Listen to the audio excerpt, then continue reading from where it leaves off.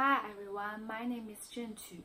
Today, the topic of my presentation is effects of social network in learning on high school students in China. I would like to argue that social network in learning has positive effects on high school students in China with three reasons, which are social network make learning more flexible, help students in research process, and promote communication and collaboration. First, I want to discuss how social networks make learning more flexible. The use of online learning strategy will promote flexible curriculum in education, as Joker has pointed out. The flexible curriculum provides students with more opportunities to adjust their learning process and learning environment, increasing students' attendance and enrollment. There is an app called WhatsApp. The WhatsApp and similar social networking services have the potential to be used in the management of schools. However, they still have challenges.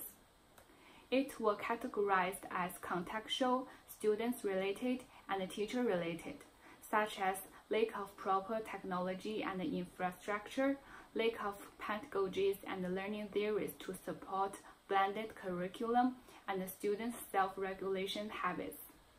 But the information provided by Joker regarding the conditions and the obstacles to curriculum flexibilities becomes an invaluable resource for developing customized online curricula. Second, social network help students in research process. Learning in social media age now rests upon the ability to access and use distributed information on a just-in-time basis. Simply put, learning can be seen as an individual ability to connect to specialized information news and sources as and when required. In the online learning community, knowledge building has the following characteristics. First, it is an aim of the online learning community and an important activity of learning. Second, it is focused on the particular problems about which learners need to carry out in-depth investigation. However, learning through the social network may cause students' academic privacy cannot fully protected. But there still has solution can solve that problem. The outcome of social network depends on its intent and usage. When integrating these tools into daily academic activities, students should proactively define work objectives. Many setting choices in the social media apps could be used to support privacy settings and avoid distraction. Finally, social network promotes communication and collaboration.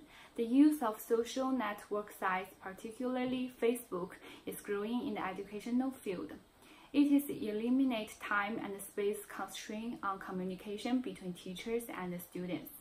Moreover, the social network setting was constructed using an open-source developmental environment named the Lampstick. It is widely used in the teaching of design.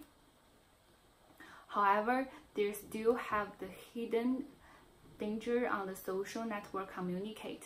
For example, lack of polite and respectful communication, download or spread an items that are sexually explicit or discriminatory among the students.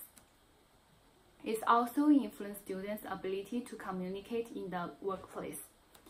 For my refutation, some responsible educators recommend students use safe software like WhatsApp, have security features, and can share different file formats. Also support effective overseas learning communication. To sum up, social networking learning has positive effect on high school students in China. So here are my references.